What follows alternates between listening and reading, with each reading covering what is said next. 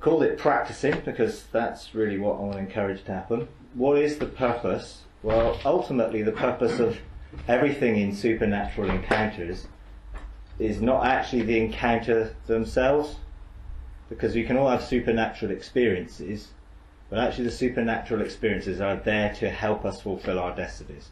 And our destinies is to be royal priests. That means having kingly royalty functions and a priestly function, which ministering and doing the priestly stuff with God.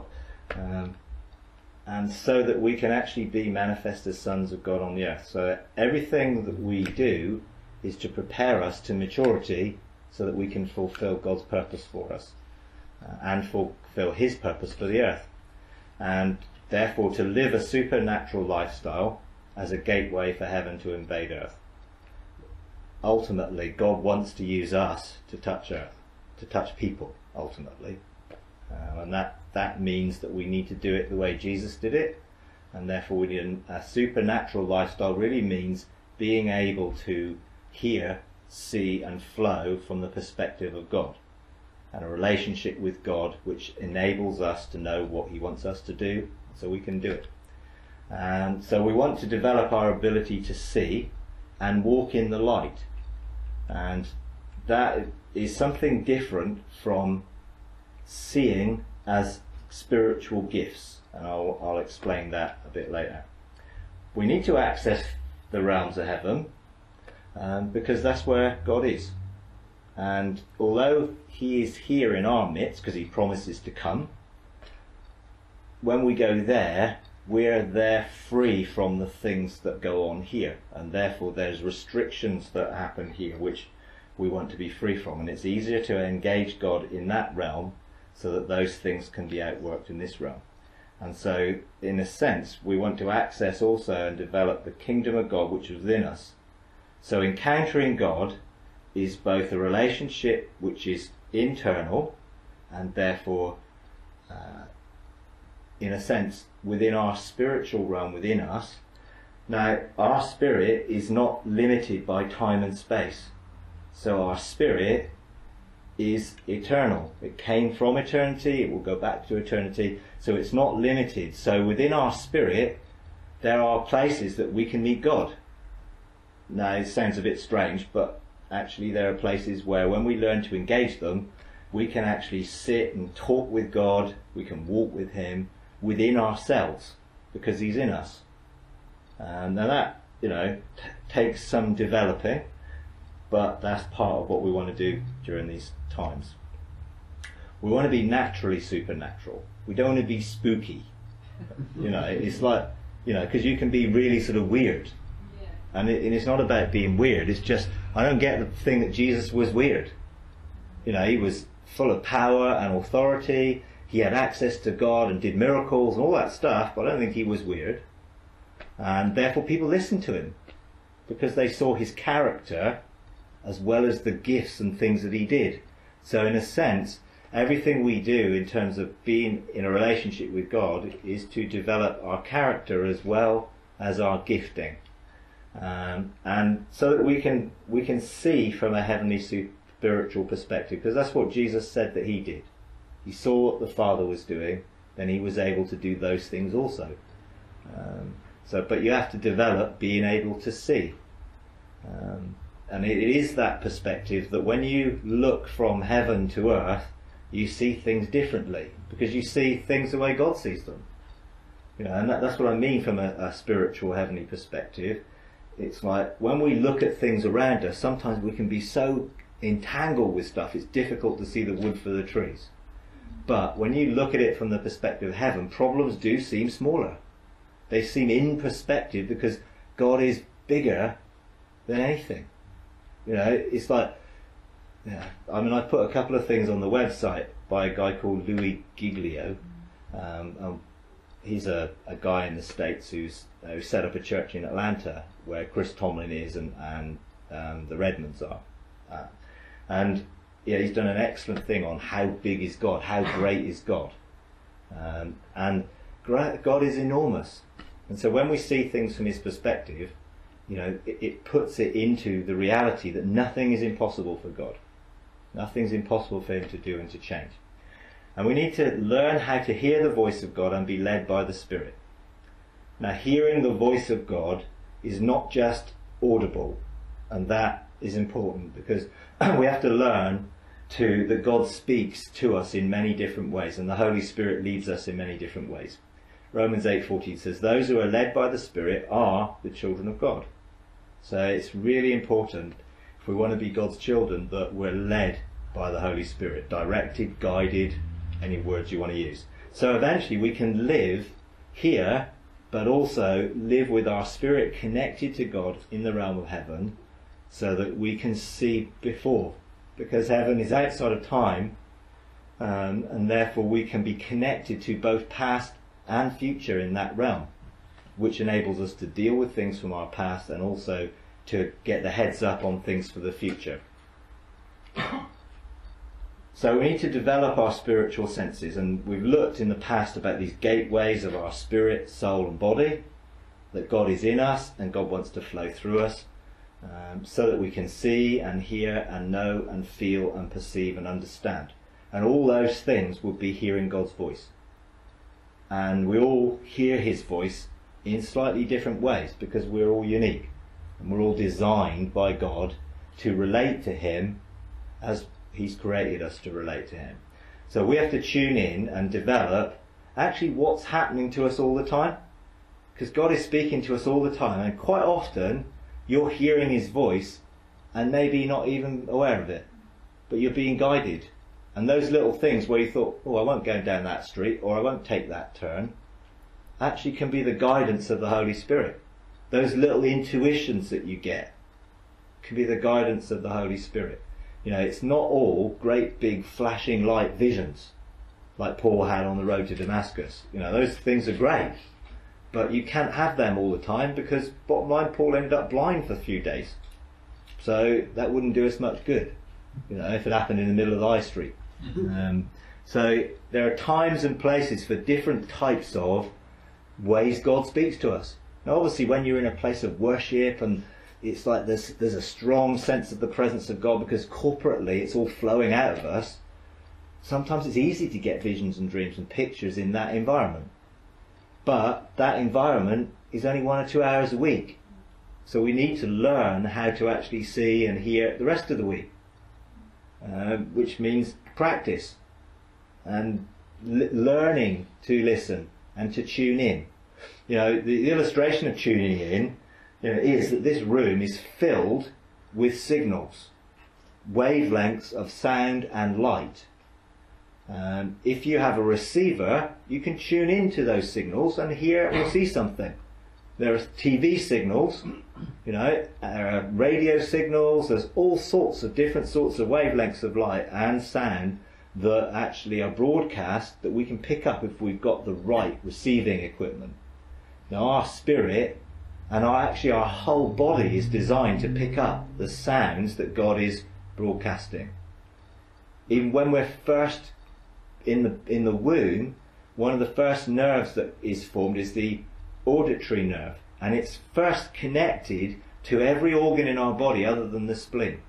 So our whole body is designed to be a receiver of frequency and vibration and sound, and that is then fed to the ear and the brain interprets it. So we're designed to pick up the things of the spiritual realm. We've just never been taught, you know. Children do it automatically when they're very, very little. And so they find it that they can see angels and they see things that we don't necessarily see when we're grown up, you know, and we forget because it's no value is placed on it as kids, or in fact sometimes as kids we basically say, oh no, don't have those imaginary friends. You know, actually, okay, we don't want them to have negative things, but actually sometimes they may be their guardian angels who they're connected to, and we talk them out of it because we go, oh no, that's just being silly, you know. But we need to encourage that and to tune in. So there is the visual, there is the audio, there's the intuitive, and there are impressions, different ways in which we just understand the things of God. Now, the gifts of the Spirit prophecy, words of knowledge, wisdom, distinguishing of spirits, those gifts are important. And there are things that we can seek. 1 Corinthians 14:1 says, pursue love, yet desire earnestly spiritual gifts, especially that you may prophesy. So prophesying is hearing what God is saying and saying it, or seeing what God is saying and speaking it out. So, but those are gifts of the Spirit, which some people have more than others, and some people develop gifts more than others. But actually being able to hear God is for everybody, because Jesus said, my sheep hear my voice. That means everybody. Some people have gifts to do it in different ways, but we can all learn to hear. Now there are 4 real stages of experience that I want to encourage you to pursue. The first thing is to engage by faith. God always responds to faith, because he's a rewarder of those who seek him by faith. So if you think, well, I'm not sure I can do any of these spiritual activities, just approach it by faith. So I'm just going to have a go and believe, because God says.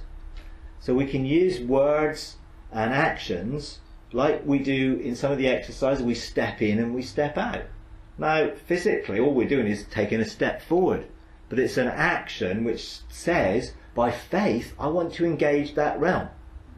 And so we're just practicing engagement by faith.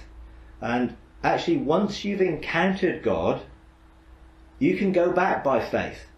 And most of the encounters that I tend to have when I'm going to do things, deliberately, specifically, I do by faith.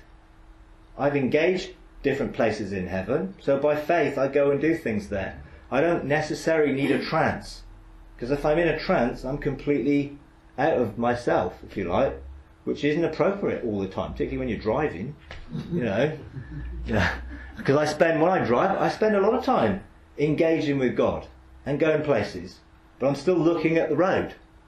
I've not had a crash yet. So in a sense, it's like we have to learn to engage in different ways. Second thing is, it is visions, sometimes pictures or moving pictures, like in the third person. So it's like we're seeing something, and those visions or pictures get projected onto the screen of our imagination in our brain, because the imagination is the screen where we see things. And again, that's not really very well developed, because as children we're taught to use the left side of our brain, which is the reading and the writing and the speaking. So we're taught all those things at school, not so much the right side of the brain, which is the musical, creative, spatial stuff. And so that tends to sort of get put down. So there are those things where we see things that God shows us, and also that we can use our imaginations to see things that we want to see. So we're reading a Bible story, we can picture it in our mind. Jesus sat there feeding the 5,000, or what he's doing. We can use our imagination to engage in the stories in the Bible. That's one thing. Then there are visitations. That's where in the first person we actually are there. Now it may not be our bodies there, but our spirit's there.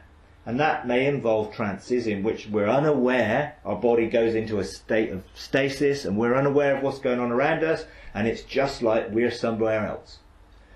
It may involve being translated somewhere else, like Ezekiel. God picked him up by a lock of his hair and took him to Jerusalem when he was in Chaldea. His spirit went somewhere else. I don't know what his body was doing, because he was in the midst of a bunch of people talking at the time. Now I don't know whether his body carried on talking or not, but his spirit went somewhere. So those things actually do take place, but we have to learn how to do them.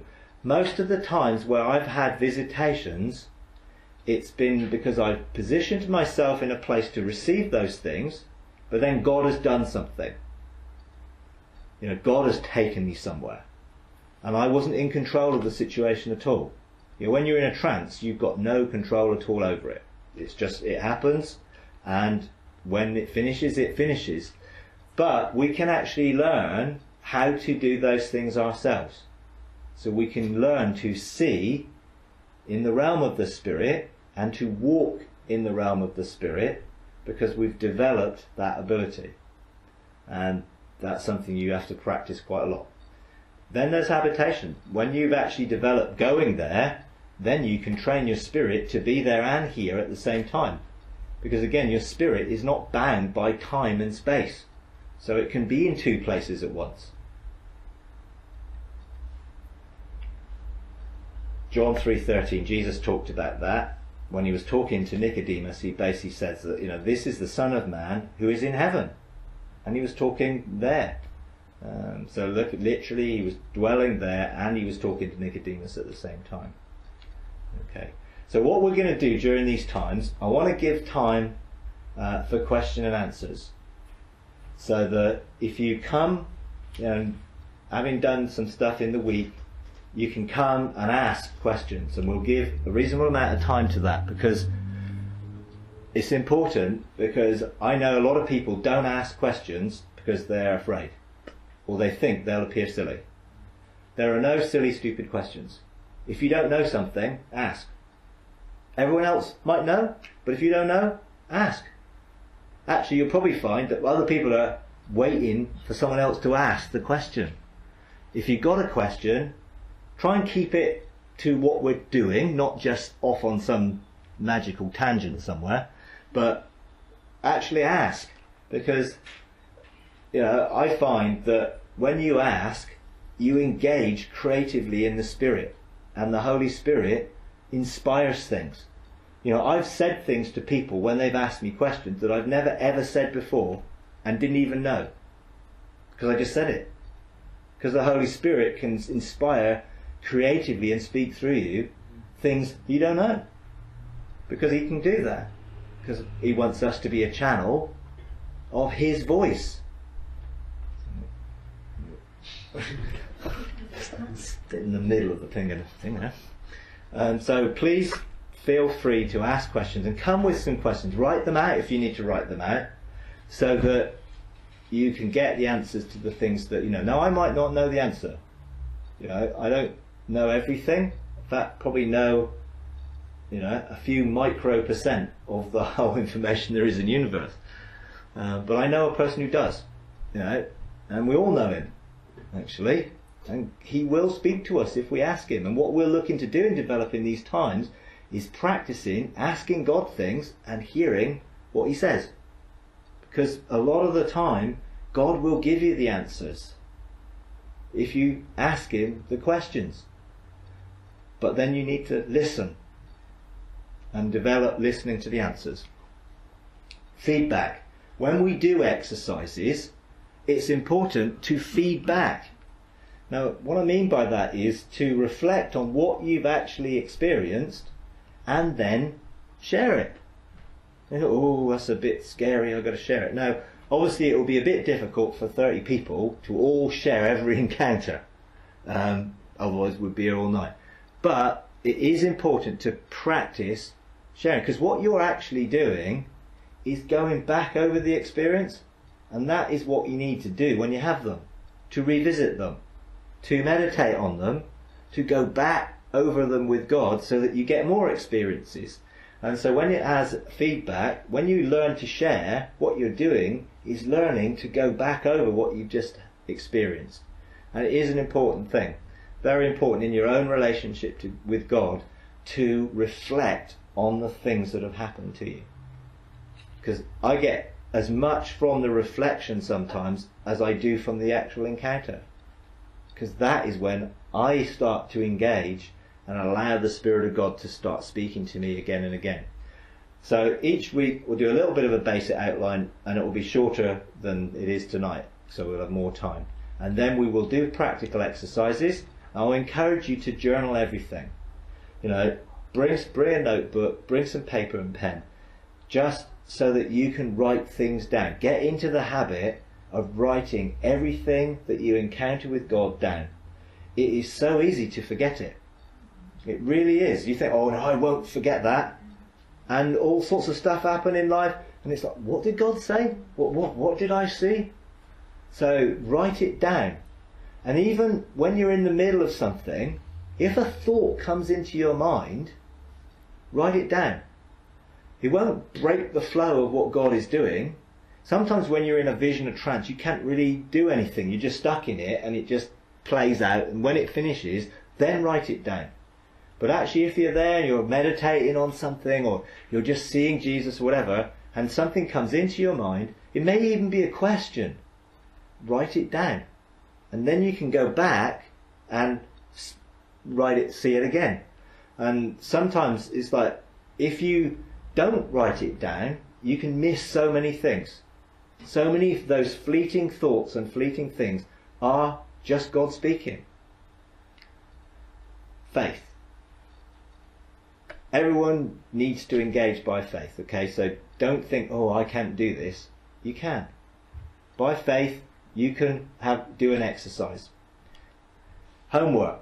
I will give homework each week. We've got 2 weeks between each session, so there's plenty of time. It's not a lot, but what I would encourage you to do is practice some of the exercises that we do here at home. You know, if you just do it every 2 weeks, then you really won't practice enough to become familiar and flowing in the things of God. So that means you really need to find some time to give priority time to God. I've set up this online forum in which you can share some of the experiences, ask questions, and relate to one another.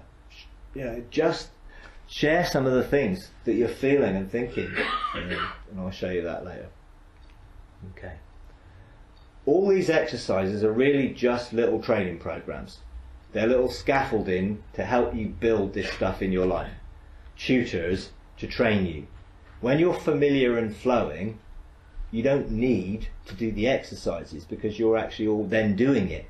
So exercises are only important, you know, it's like, you know, you can exercise and train for an athletic event, but if you never do the event, the exercise really doesn't find a fulfillment. So actually God wants us to be living this way, but the exercises can help. Building our spirit and developing our spiritual senses. That's what it's all about. In a sense, you can't build muscles without training them. You know, and I've said this before. You can try all the fads in the world. It don't work unless you push and do weights. You know, you have to exercise and strain your muscles so that they grow and build. And therefore you have to strain your spirit and go a bit further and push to enable it to grow. You know, and the more you do those things, the more they will grow and the more you will be able to hear and to see and to feel and all those things. Now, actually we need to open our spirit, soul and body gates because they've been closed. So that God who's in us can flow through us and around us and out to us in every way. Therefore, if there are things that are blocking us, we need to actually cleanse them, get them sorted out, and some of the little things we'll do will be something to help that as well. It's really helpful to activate our imaginations, particularly if we've struggled with that. To activate them is just to do things so that we exercise our imagination. And we have to learn to see. You know, seeing doesn't just happen, you have to learn, just as we do when we learn to see and we learn to smell and to hear and to taste in the natural realm. We have to do it all in the spiritual realm as well. Okay. Hebrews 5:14. This is a scripture which talks about this.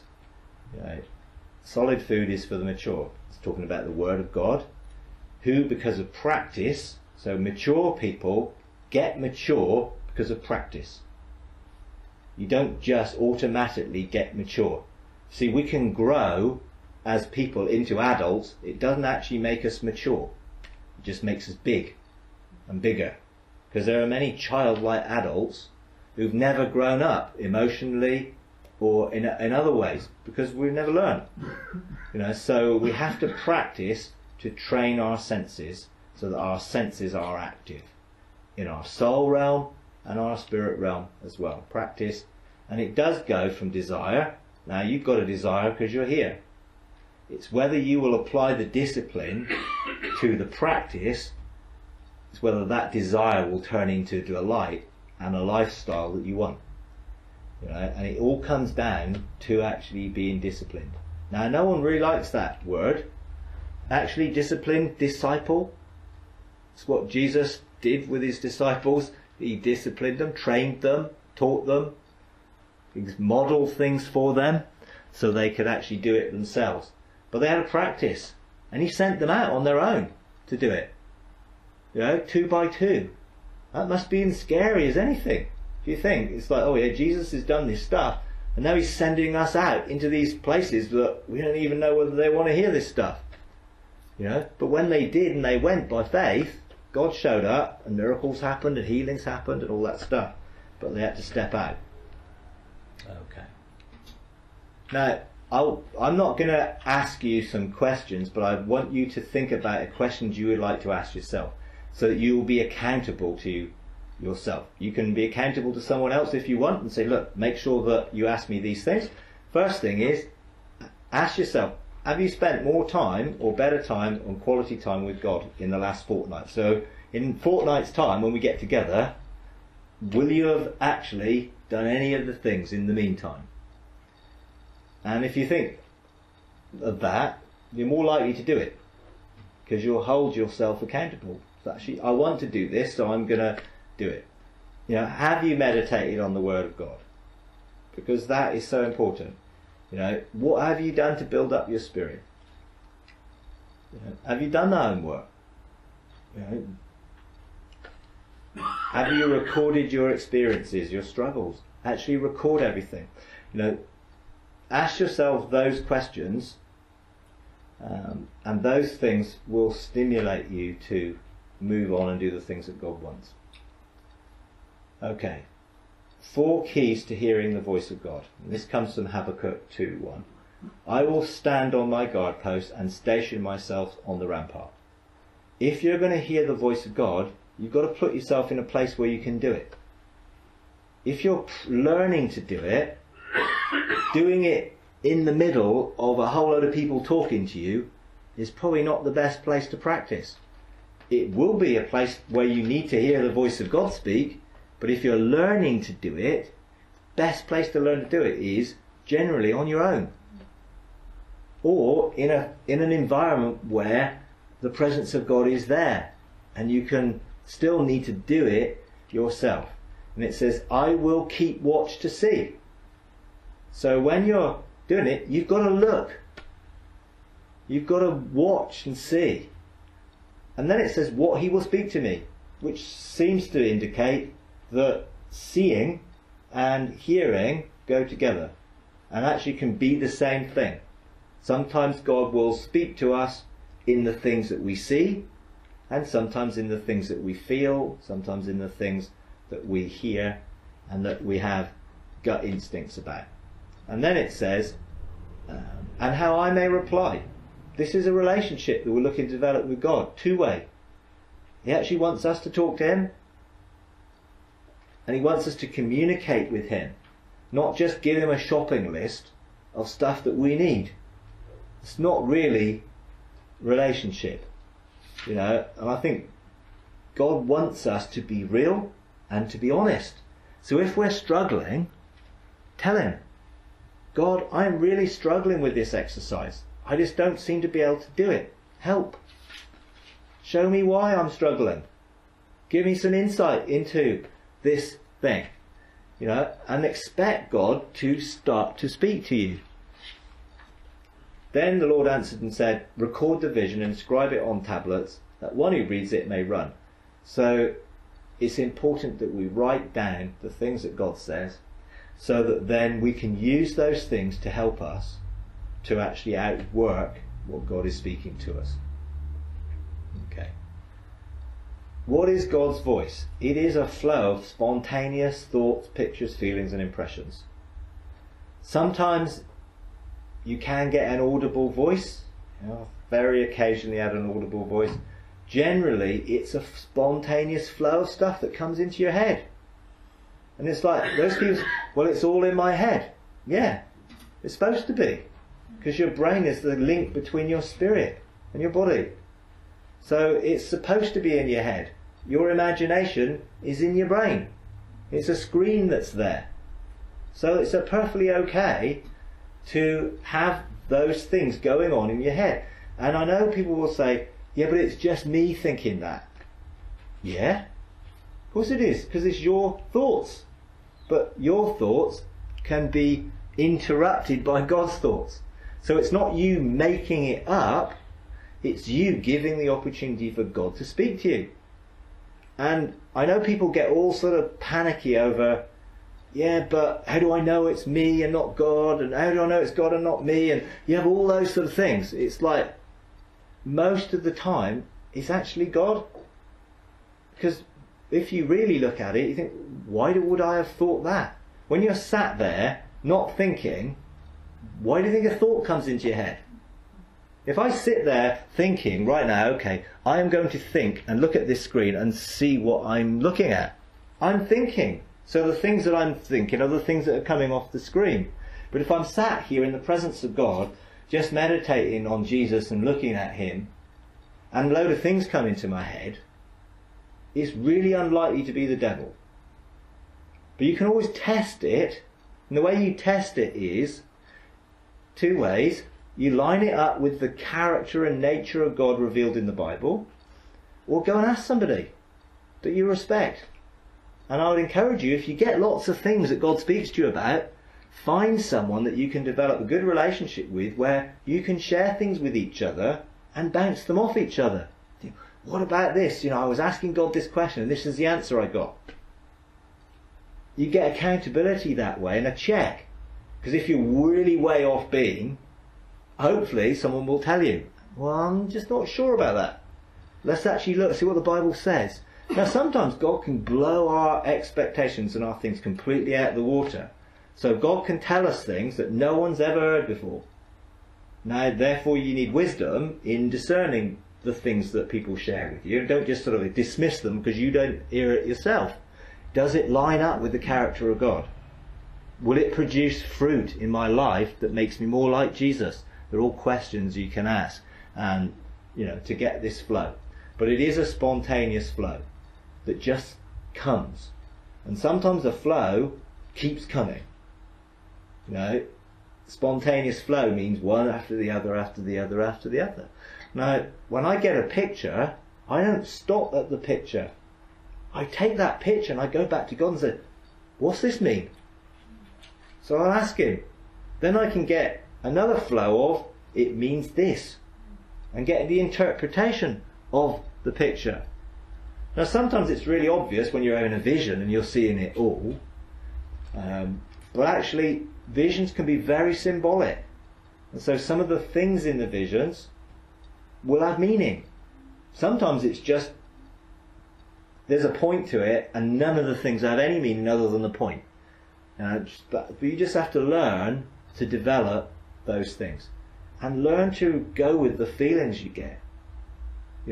Gut instinct is a really good thing, as it's led by the Spirit. I'm not talking about just our emotions. Emotions are not necessarily a good thing.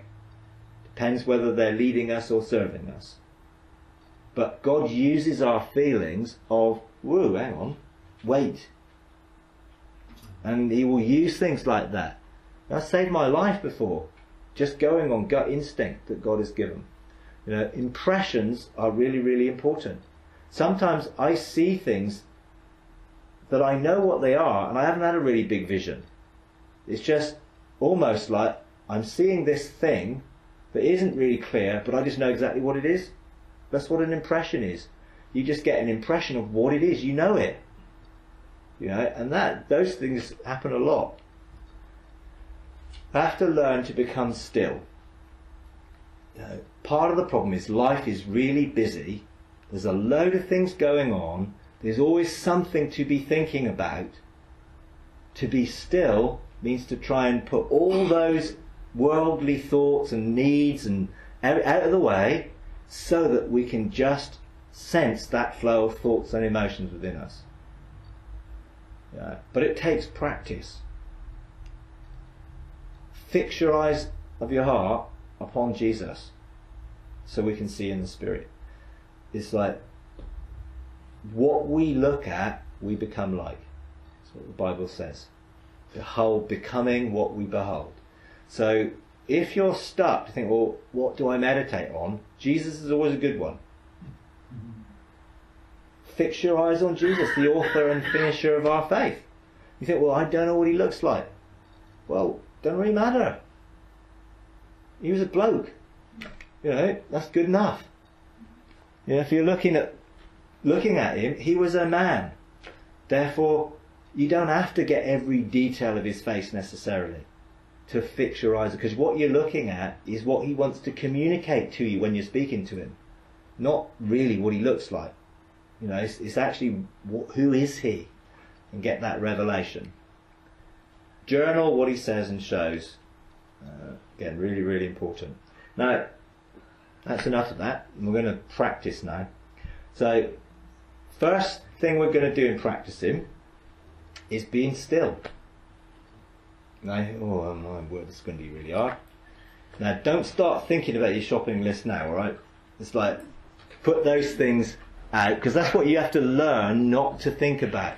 Now, it's really hard to not think about something, because immediately you try not to think about something, you'll start thinking about it. So what you need to do in practicing being still, the thing that helps me the most, and in this little exercise is something I recorded before, is basically using the Bible verse, be still. Be still and know that I'm God. It's a really good one to meditate on, because everything you're doing is just focusing on being still and knowing that I'm God. And this is a dual exercise, because it's also how I often use the Word of God when I'm meditating. I will speak out a verse to myself and just emphasize each word, so that as I'm emphasizing each word, the thoughts of God about a word can just come into my mind, because that's how the Holy Spirit works. I was doing this morning on Psalm 139. Search me, O God, and know my heart. Try me and know my anxious thoughts. See if there's any hurtful way in me, and lead me in the everlasting way. Now, before I did that this morning, I probably wouldn't have to be able to quote that word for word to you. But I meditated on that and probably had 5 sermons that came out of it. It was great. Just by speaking it out and allowing all the thoughts about the words to just flow into my mind, and I wrote them all down. So we just have to do this exercise about being still. It's from Psalm 46:10. Be still and know that I'm God. The other version says, cease striving. Let be still and know that I'm God.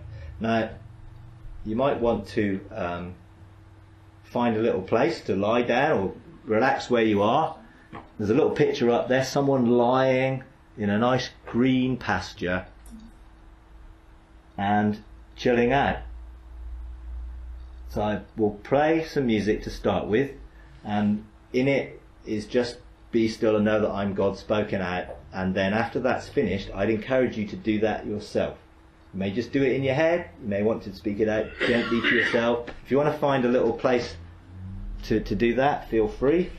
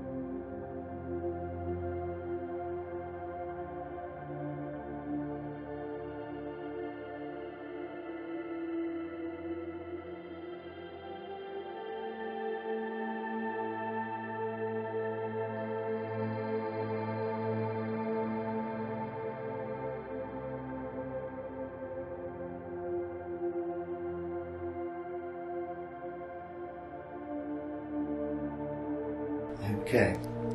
Now,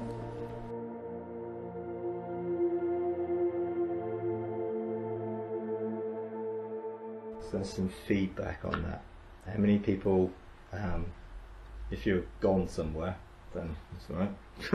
stay where you are. How many people struggled? That's okay. How many people were distracted by the siren that went?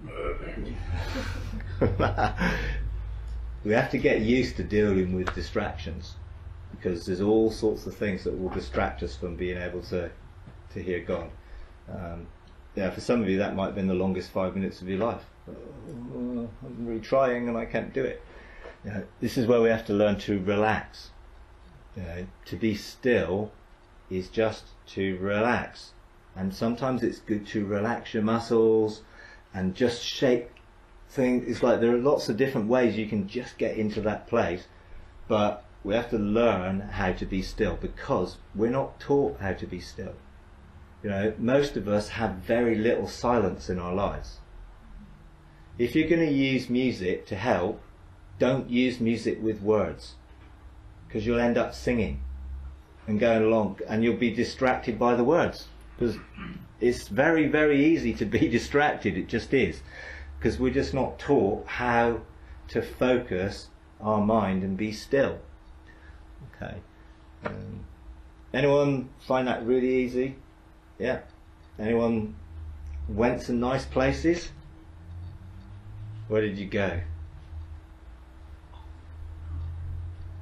I was appeared to be just walking along the side of the bubbling brook, Right. green grass, and appeared, I didn't see anything, but it felt as though there was someone moving. Right.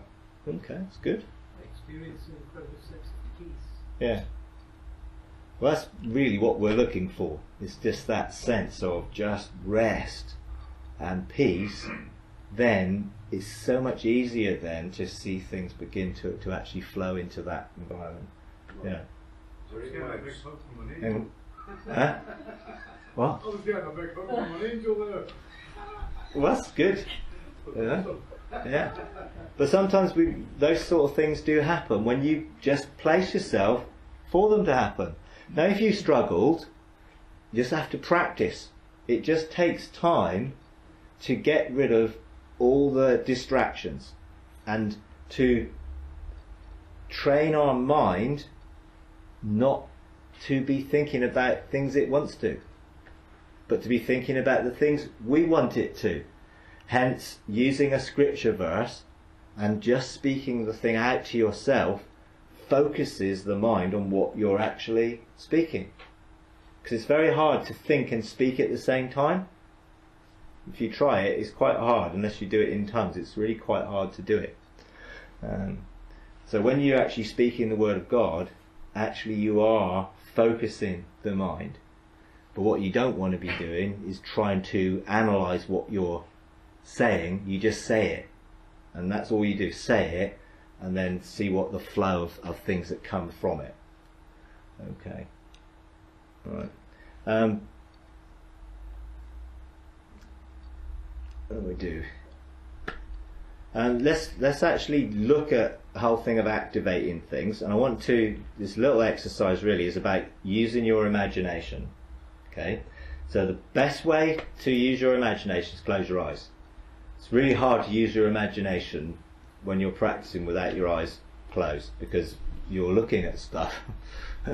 Okay. So close your eyes and just picture your front door. Just use your imagination to picture what does your front door look like. Has it got a round handle? Has it got a straight handle? Has it got glass? Is it made of wood? Has it got a number on it? Just picture your front door. So when I do it, my front door has got roses in the glass, so it's really easy. It's all pretty. It's a very girly front door. Okay. But it's got a letterbox on it, and it's got a handle, and it's got a key lock. It's white. and it's got bricks all round it. I walked through it a few times, so it's quite easy to picture it. Okay, actually picture yourself reaching out to the door handle. Because now you're actually putting yourself into your imagination. And actually see if you can open the door. You might need to put a key and undo the key and undo the door, but actually just see yourself doing it.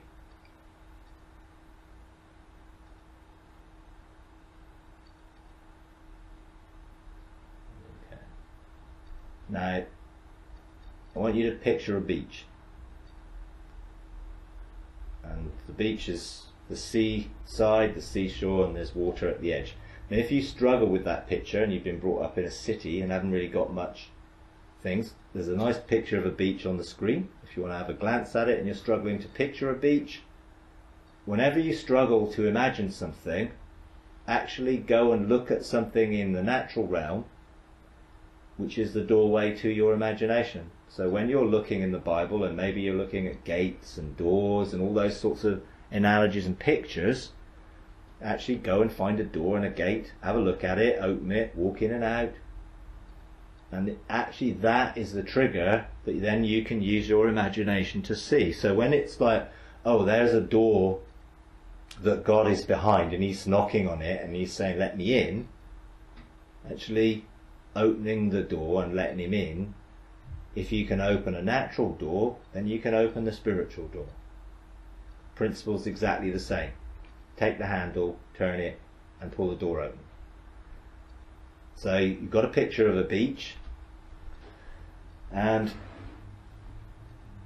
we're going to take the example a little bit further, and I want you to imagine that you're actually standing, looking at that beach, and you're going to take a nice walk onto the sand, and you're going to take your shoes off and socks, and you're just going to walk on the sand, and you can feel the sand. It's warm, sun's out, it's a nice gentle breeze, you can feel the sand between your toes, and you're just going to walk slowly down the beach towards the seaside, the shore, and the waves are gently just lapping in, and you're just going to walk up to the edge of the water and just let your feet paddle in the water. It's nice and cool on your feet. Now I want you to look to your right, and along the beach there's a person walking towards you. You know this person is actually Jesus, and he's slowly walking towards you, and there's a sense of anticipation that starts to build as this is Jesus and he's walking up to you.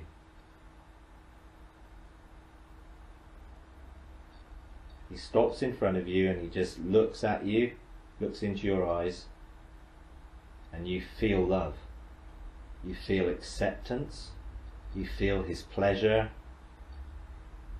you feel that he's really interested in you. Jesus looks at you knowingly and asks you, how are you? How are you doing? How are you feeling?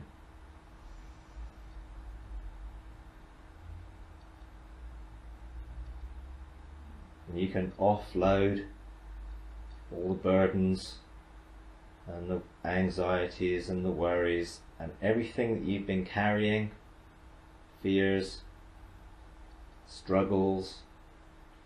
You just feel that you can just hand them over to him, and you feel light as all the weights and the cares of the world just lift off your shoulders, and your spirit just feels joyful and free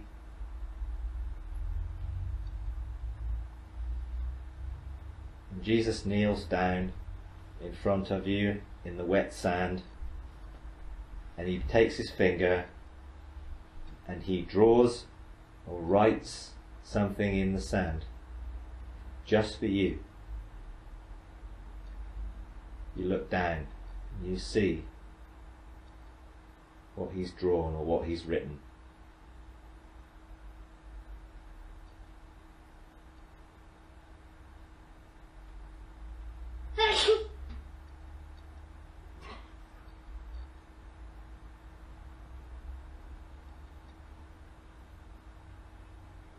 Now Jesus looks up and looks into your eyes and tells you he loves you.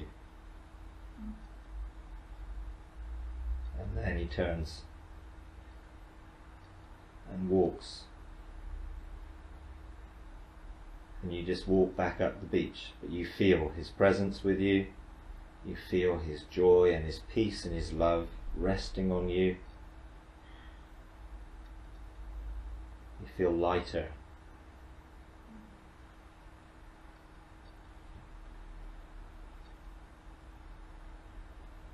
Okay. So again, anyone couldn't see anything in any of those exercises? Couldn't see anything at all? Couldn't see a front door? Couldn't see a door handle? No? Okay. I saw a door handle, but nothing else. That's okay. You saw something. It's the starting point. Even though you didn't see anything, did you feel in this picture what was going on? Did you feel peaceful? Did you feel a sense of the presence of Jesus with you? Okay. Well, that's good. You know, because it's all about learning, all about practicing. And the main thing in these things is you begin to activate your senses to tune into the spiritual realm. And I was very, very left-brained.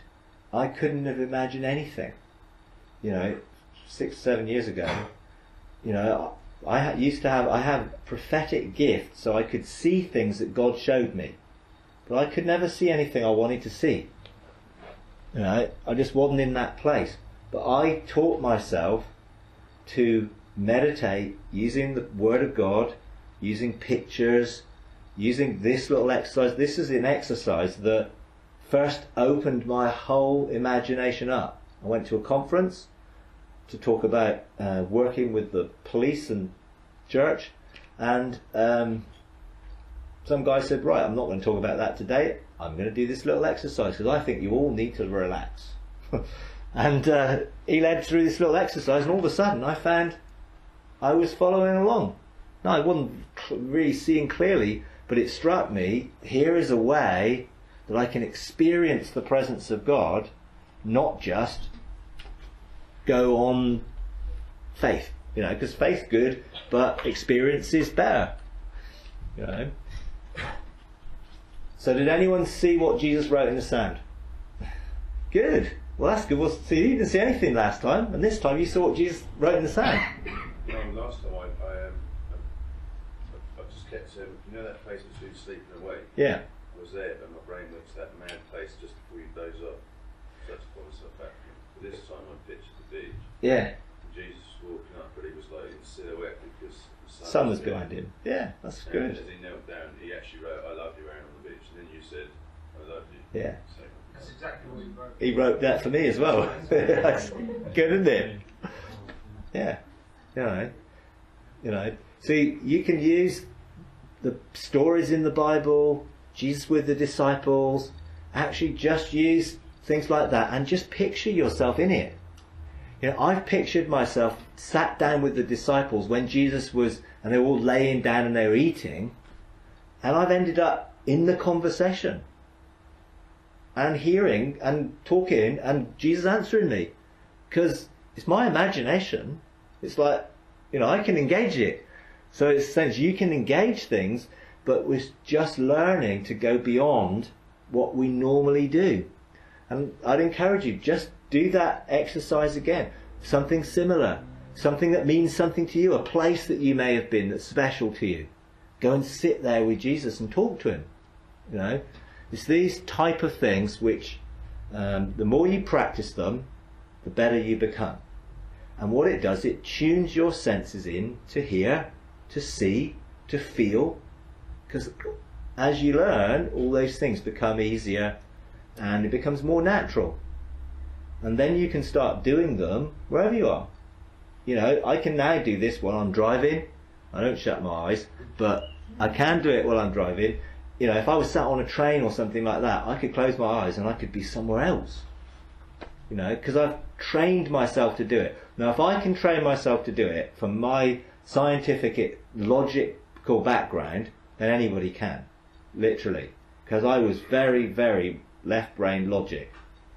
You know, I reasoned everything out. You know, but now I'm much more intuitive because I've practiced listening, talking, asking questions and flowing. Okay? So in that, you may get a snapshot image, you may get an impression, you may just know something like, you know, you may have seen Jesus write something in the sand, or you just might have just known that's what he wrote. You know, it's those sort of things. Some of you get full Hollywood production. That's great. You know, it's like, it is easier once you practice. But every valid communication is all valid. They're all equally valid. The main thing is that we get what Jesus is saying or wanting us to understand.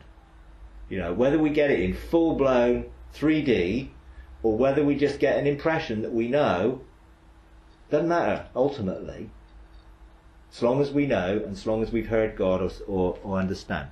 Okay? Now, we're going to do another little exercise which is about speaking in tongues. Now, if you can't speak in tongues, this is going to be really difficult for you.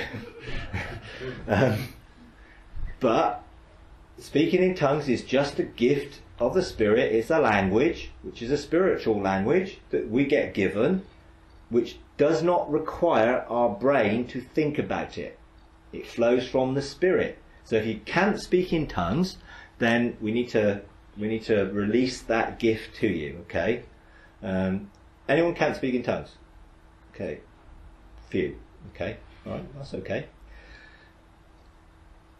I'm just going to pray now, right? And I'm going to ask God to release this gift to you right now. All you have to do is receive it by faith.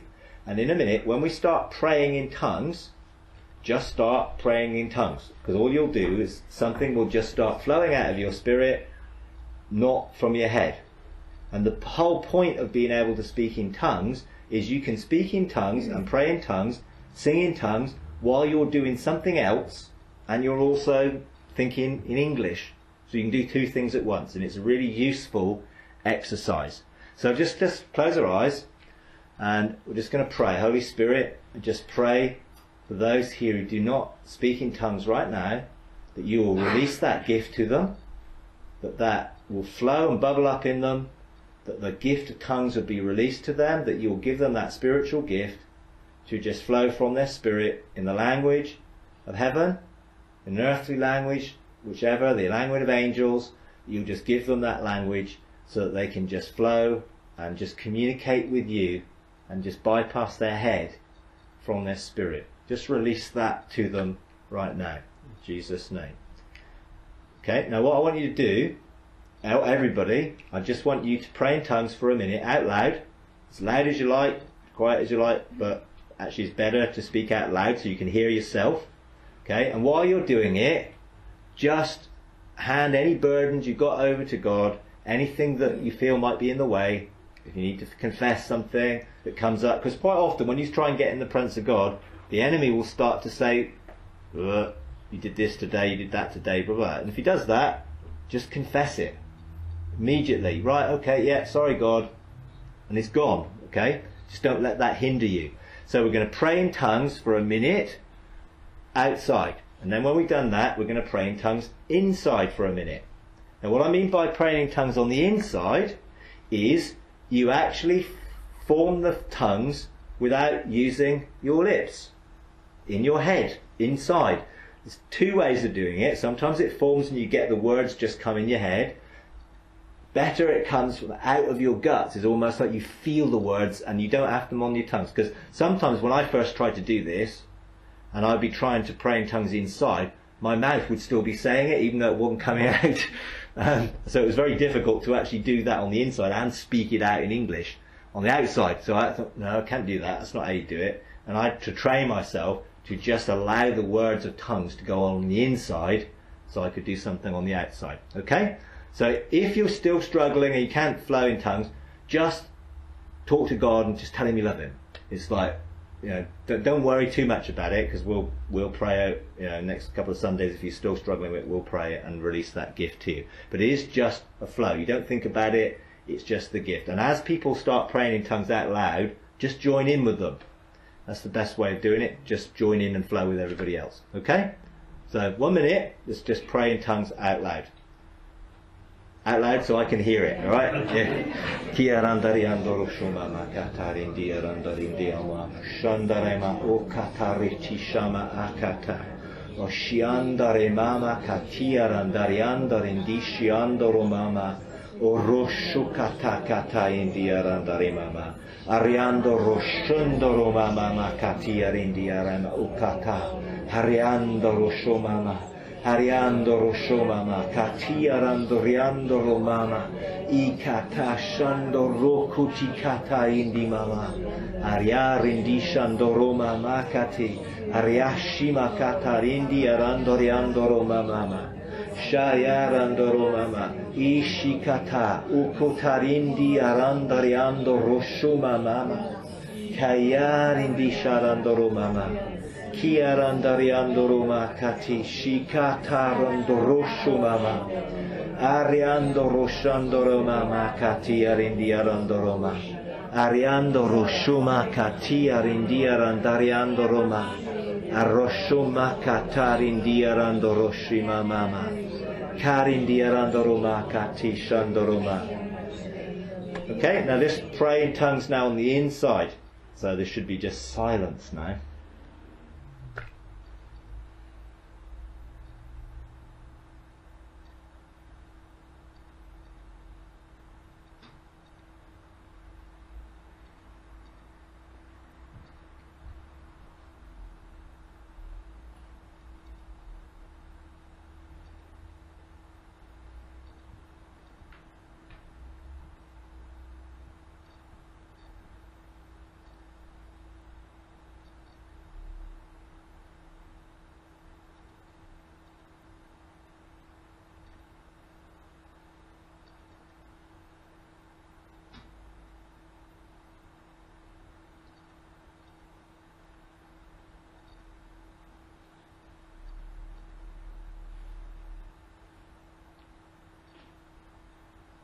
Alright, okay, that's good. Now what we're going to do now is I want you to pray in tongues out loud, and I want you to read Psalm 23. And I think, oh, I don't know where Psalm 23 is. I'm going to put it up on the screen. Most of you will know it. You might have your Bibles with you. You might want to read it in your own version. So what you're going to be doing, you're going to be doing two things at once, okay? Alright? So Psalm 23, very well-known psalm, the Lord is my shepherd, I shall not want. So pray in tongues, out loud, but read this. So you're going to do two things at once, okay? If you're still not flowing in tongues, then just read it. But while you're reading it, just try to picture it. Close, if you can't close your eyes and picture it, close one eye. Close one eye and look at it there. So just try and, while you're reading it, just picture it in your head, because you can do both. Okay, so let's just pray in tongues and let's read in our minds, the Lord is my shepherd. Sharandariando rokuti shandorandariando roma. Shiarandariando rokuti arandarindima matre. Ayarando roshoma katarindi arandariando roshima makatarindima mama. Ariando roshoma kataindi arando rema. Ishi arando roma kayarando romatre.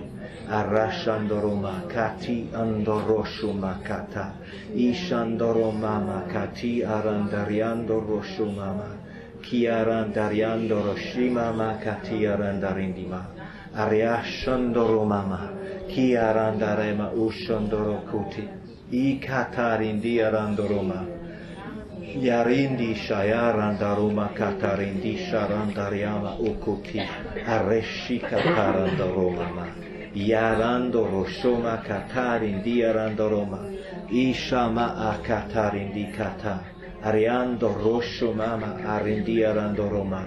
Yarondo roshoma kati aroma. Ikatarindi sharando romama kati. Ariando roshoma ariando rokuta. Arashima kataran diarandariando romama. O roshoma katarin diarando roma. Arishama arando rokuti mama mama. Kiarando roshoma ma. Yarin diaroma. Alright, okay. Now we're going to swap around. So I want you to read, "The Lord is my shepherd." I want you to pray in tongues on the inside. Now it takes practice, but the more you practice it, the easier it becomes. So just as you were able to do one, you can do the other. You may find it easier, you may find it harder, but same thing. So we're going to just read "The Lord is my shepherd" out loud, but inside we're going to be praying in tongues. Right? So let's have a go at that one. Yeah, "The Lord is my shepherd, I shall not want. He makes me lie down in green pastures. He leads me beside quiet waters. He restores my soul. He guides me in paths of righteousness for his name's sake. Even though I walk through the valley of the shadow of death, I fear no evil, for you are with me. Your rod and your staff, they comfort me. You prepare a table before me in the presence of my enemies. You have anointed my head with oil. My cup overflows. Surely goodness and loving kindness will follow me all the days of my life. I will dwell in the house of the Lord forever." Okay, let's read it again. Keep going. "The Lord is my shepherd, I shall not want. He makes me lie down in green pastures. He leads me beside quiet waters. He restores my soul. He guides me in the paths of righteousness for his name's sake. Even though I walk through the valley of the shadow of death, I fear no evil. For you are with me. Your rod and your staff, they comfort me. You prepare a table before me in the presence of my enemies. You've anointed my head with oil. My cup overflows. Surely goodness and loving kindness will follow me all the days of my life, and I will dwell in the house of the Lord forever." Okay. What was easier? First time? Second time? Neither. First time. Yeah? Yeah. See, second time. Great. See, we're all different, and, in a sense, the first time, we're used to reading quietly, aren't we? It's not very often we read out loud to ourselves. So we're used to reading quietly, and so our brain is used to doing that. So then when you come to speak out in tongues, and your brain is used to doing something, it's just easier to do it. But what it is, your spirit is continually functioning, and while you're reading, your spirit is drawing revelation from the words. That's what you're looking to do. When you're looking to pray in tongues while you're reading the Word of God, you're looking for your spirit to get revelation. So when I'm doing it, it's like, I wouldn't very often read a whole psalm through doing it. I would get to a point where something would leap out at me and I would stay there. And it'd be right, okay. And it might just be, "The Lord is my shepherd." And it's like, "The Lord is my shepherd. The Lord is my shepherd." Yeah, the Lord is my shepherd. He's the Lord. He's the Lord of all. He's the Lord of hosts. But he's my shepherd. Wow. And it's like all sudden thoughts start to come. And it's like, he's the Lord. What's the Lord? Okay, the names of the Lord. The Lord my righteousness. The Lord my peace. The Lord my healer. The Lord my provider. The more you've got a revelation, the Word of God, obviously the easier it is for stuff to flow from the Word. But actually God can start to put thoughts in your mind anyway. What's a shepherd? Oh yeah, a shepherd looks after the sheep. He looks after, isn't there a Bible story where the one went off and left the 99, he went off and found the one sheep and he went and brought it back. It's like all sorts of stuff can start coming into your mind as you learn to do it. Now, the second thing is sometimes harder for those, because if you're not used to praying in tongues and you're not used to speaking out and just reading, both things are quite unfamiliar. But what the exercise really is doing is to show you can do two things at the same time, and your spirit can be engaged in something while your brain is engaged in something else. So I pray in tongues all the time. I'm walking down the street, I'm praying in tongues. And it's like, I'm looking, God, is there anything they want me to do here? Am I supposed to see something? It's like, I'm just praying in tongues. You know, and sometimes I'm just merrily wandering around, go and do what I need to do, come back. Sometimes actually it'd be like, I get all sorts of thoughts that come. You know, and it's like God starts to speak to me as I'm walking down the street. Because my spirit, what tongues it says does, edifies your spirit. So it builds it up, it tunes it in. So you can tune in to the things of God more easily when your spirit is active. And what praying in tongues all the time does, it just keeps your spirit active. And it's like, there's a famous book called Brother Lawrence, Practice in the Presence of God. And every few minutes, or I can't remember, there's a period of time in the story, that this guy used to just stop and recenter his thoughts back on God. And, you know, today I was talking to a guy, and he actually has put a little buzzer under his shirt. And he set it to go off every 10 minutes. And you can't hear it, but it buzzes. And every 10 minutes, he starts to realign himself with the thoughts of God. And if he's having, and he said, when I first started to do it, I noticed how often I was having negative thoughts when the buzzer went off. And it was like, woo, I'm going to not think that way. I'm going to get back. I'm going to start thinking about God. I'm going to start, oh God, all right, I'm in your presence. Same thing when you step in and out of the presence of God in the heavenly realms. When this whole thing, I step into the presence. It's like every few minutes. It's like when I used to practice this stuff a lot, be right, stepping into the presence of God. Oh, I get robes of righteousness on again. Right, and yeah, coming back out, feeling energized, directed. It's just practice. But as you do it more, everything starts to flow more and your spirit gets charged. And then you can really start to do things that you would be doing, like your jobs, things like that, but your spirit can be drawing on revelation and strength from God to do your things better and quicker and more efficiently and effectively. When Ian Clayton was doing this stuff, he said that something that used to take him 8 hours to do in his job, he was able to do in 2. Because suddenly, heaven seemed to envelop him. And he wasn't sure whether he was off somewhere else or whether time slowed down. He didn't know how. But he just knew that he could do things quicker and more efficiently when he was sensitive to the presence of God. And it all started by praying in tongues on the inside and the outside. Just activating senses that we've left dormant so that we're continually tuned in. Yeah. When you're saying something like this, Yeah. I find it difficult to know where I should be praying in tongues because you can't really do it with your mouth. Are you doing it with your stomach? Well, I don't know, what do people think? I mean, when I started to do it, I struggled because my mouth tried to form the words when on the inside. But when I stopped my tongue moving, then it forced the words to go into my head. So the words of tongues just seemed to form in my head. But actually then I was trying to think about what I was reading, so that seemed to get in the way. So then it seemed to come out of my stomach. It just seemed to bubble up from the inside so that I could read something like the Lord is my shepherd, be thinking about what I was reading and praying in tongues at the same time. So I'm doing 3 things. See, we can all multitask, even men. We can do it, guys, we can do it. You know, but it is just practice.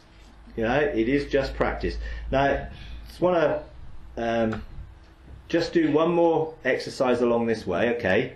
Now, I'm going to read Psalm 23 to you. So I want you to close your eyes. And I want you, while I'm reading it, to picture yourself in the whole story. And it may be you just get to lie down in green pastures. And that's where you are. It may be you're acting out the whole thing fine. But just picture Jesus as your shepherd. And as you're doing it, just allow the words to just run over and allow your spirit to use the sort of words to form revelation. God may speak to you through it. It's like, be totally open to what might happen.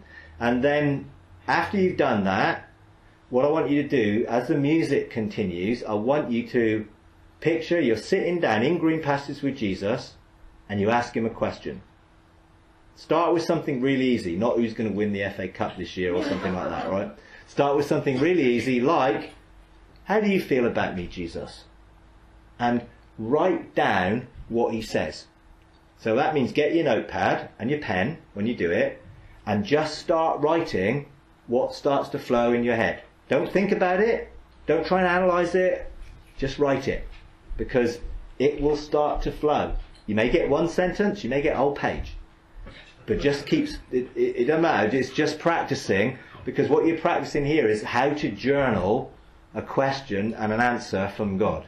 Okay? So first just picture Jesus for a few minutes while the psalm is being read. I think it gets read over a couple of times, and then as that goes on, just ask. See, Jesus is sat there, you're sat there, you're at his feet, and you talk to him and you just ask him something, and then you just begin to write down what he says to you. Okay?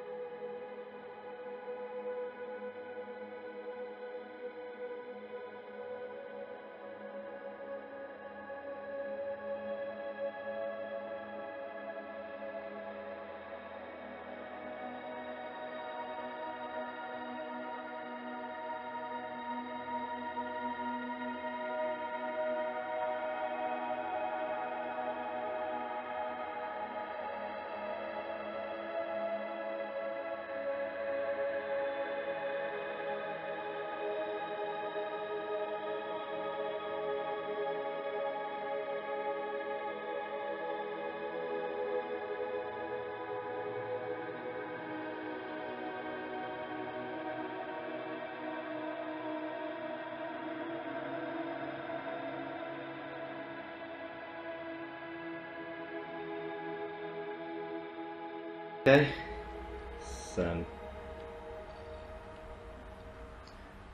This picture of Jesus. Okay, how many were able to picture themselves in the psalm? Yeah, okay. Anyone really struggle with that? Okay, that's all right. If you're getting any of this for the first time, you've never done any of these exercises before, then you're doing good. Because when I first did them, I couldn't do them at all.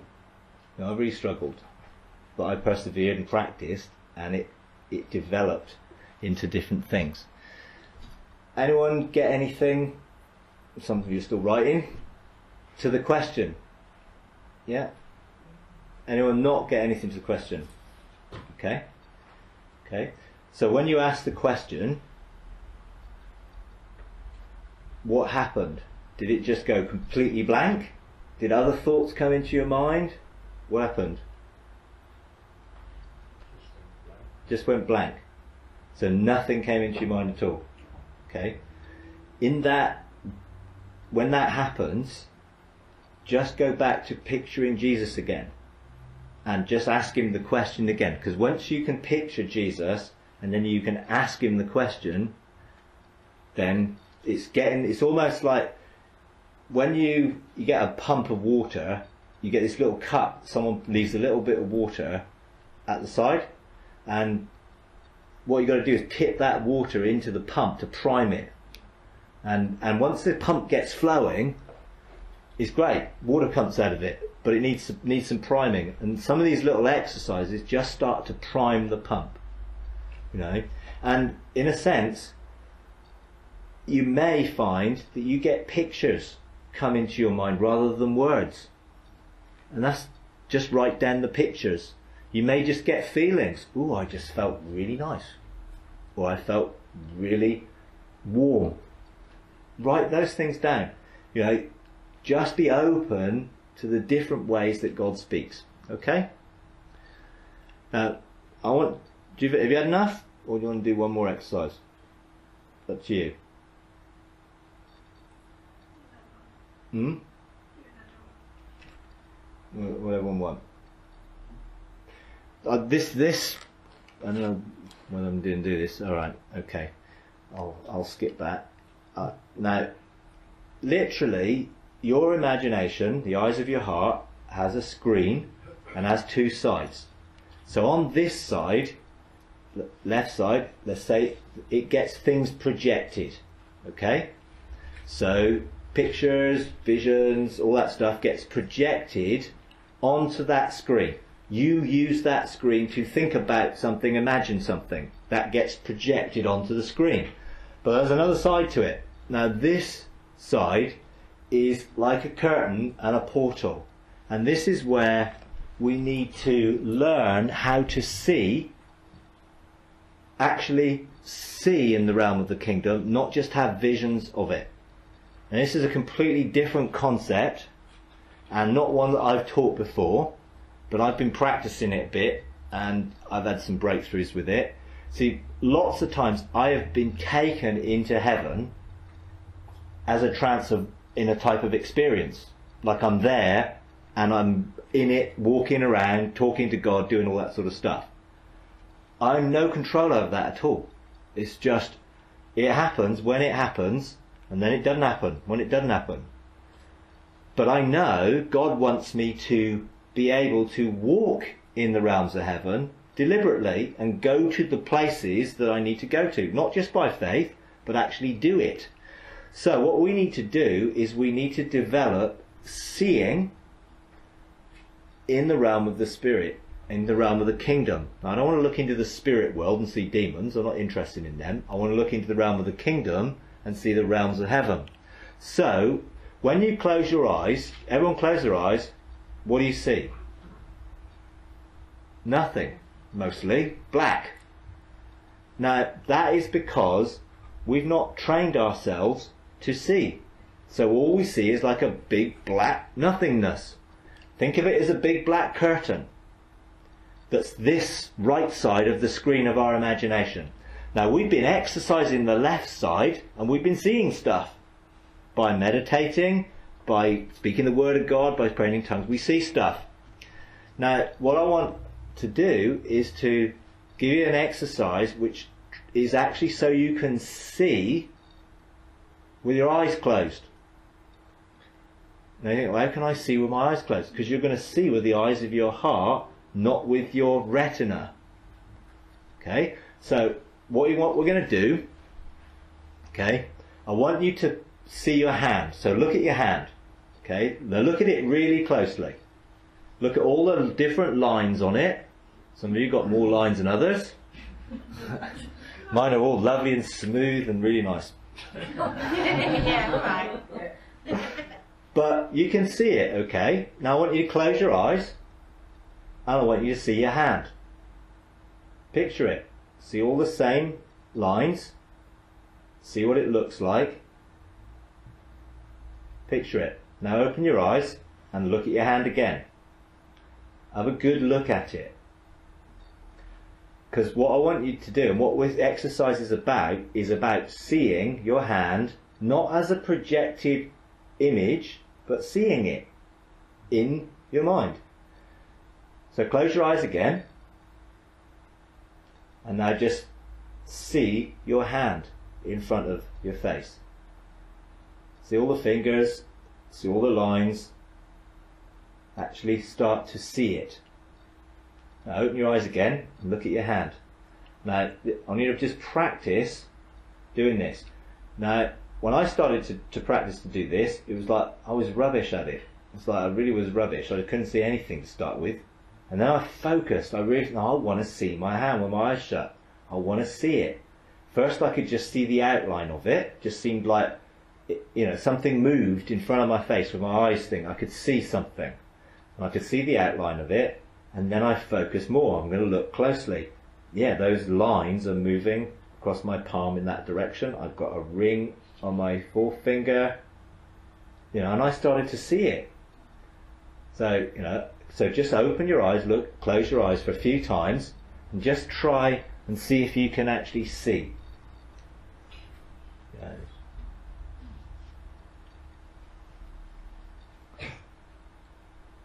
Now, what I want you to do is, I want you to see that hand in front of this big dark curtain that's there. And I want you to reach out with your hand and pull back the curtain.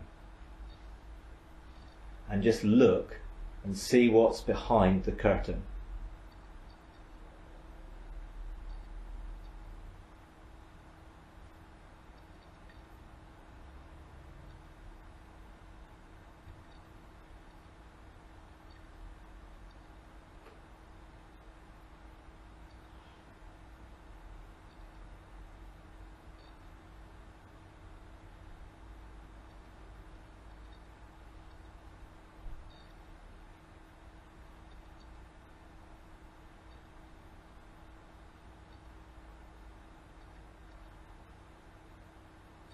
Okay, now that might have been really hard. Could anyone see their hand?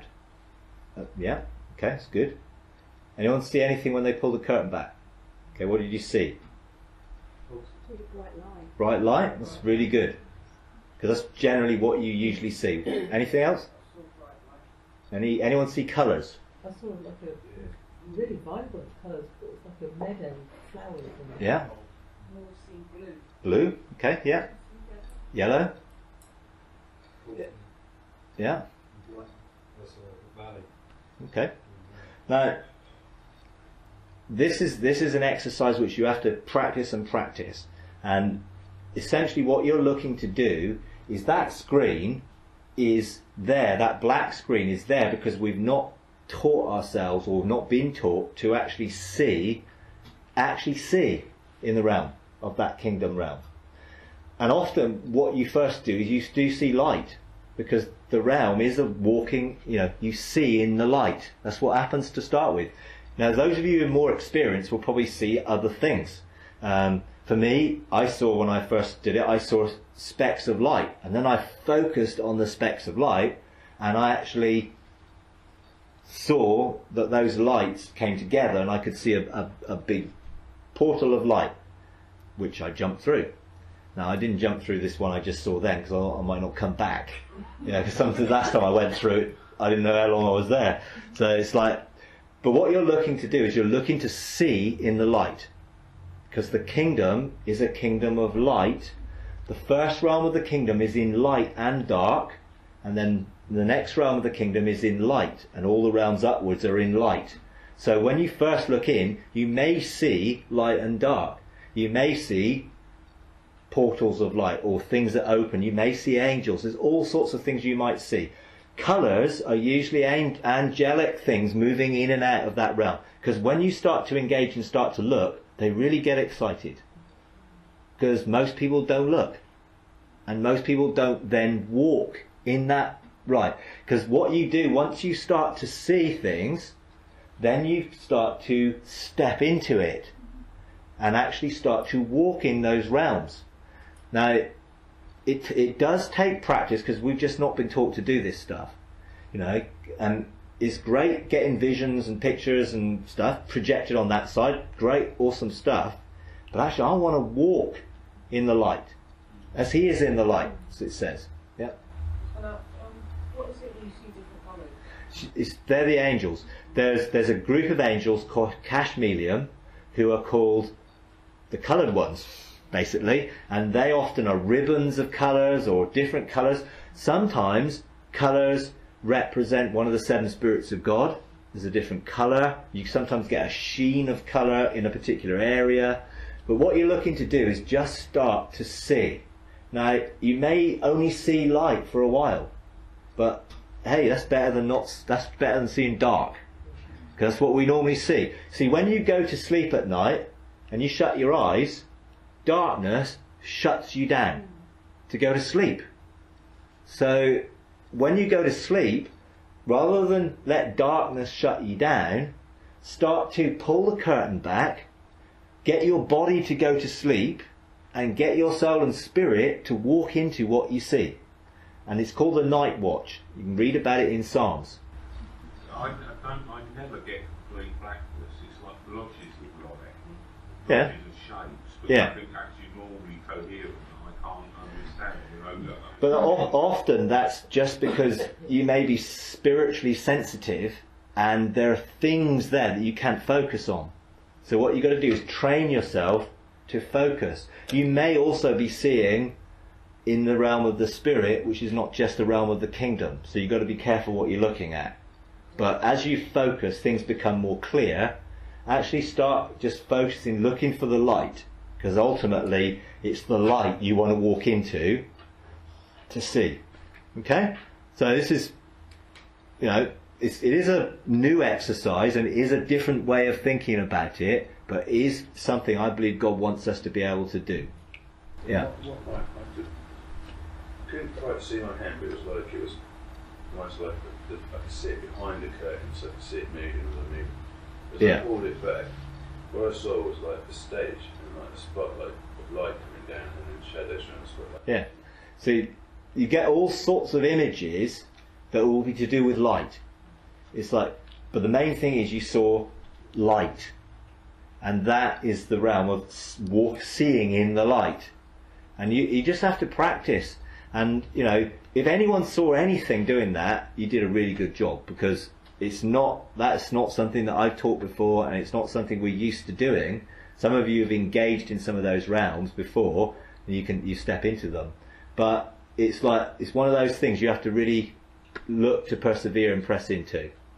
Beyond that, what do you expect to see beyond that? You know, when we finish seeing light. Well, you want to walk into the light. You may see, once you see the light and you look into it, you should start to see the realm of the kingdom. And see what? You could see angels, you might see mountains, you might see thrones, you might see a garden, you might see rivers, waterfalls. Just entirely depends on what God wants to do with you. Because in a sense you will see into the things which are flowing in your destiny. It's like we're all different, we're all individual. So the things that we things you see are about your destiny. Well, ultimately you can see all sorts of things. Once you're used to walking in that realm, You can go to places like the record room in heaven, all sorts of places you can go. But to start with, you'll start to see things which are. It's like heaven isn't just one place. It's like a multiverse of things. So we all see it in the way in which we see it. Now the throne of God is described for us in the Bible. And often there are things there which, oh yeah, I sort of recognise that. But I've seen all sorts of things which it's how God speaks to me. So I get loads of rivers, loads of waterfalls, loads of gardens, mountains, and that's what I'm familiar with. Does it all have meaning? Yeah. Because you'll start walking in and getting in the river, and then things will start to happen.